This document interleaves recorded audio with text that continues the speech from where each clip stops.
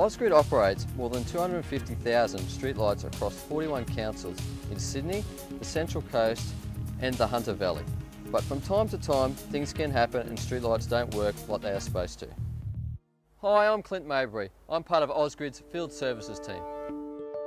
For us, fixing streetlights is often easy, as simple as replacing a streetlight lamp, but can also be a bit more complicated. When a streetlight has been reported to us, our crews aim to have it repaired as soon as possible.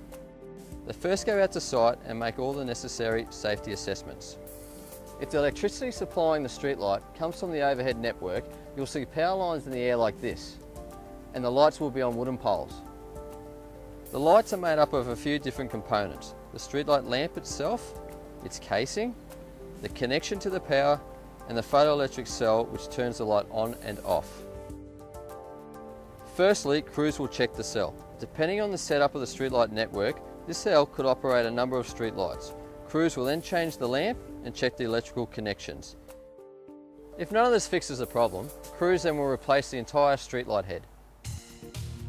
To keep the streetlights working, we have a program that proactively replaces lamps. We also do nighttime patrols on major traffic routes. But the best way to get the streetlights fixed is for people like you to report any faults, so we can take care of it as soon as possible. The best way to do that is over the phone or online.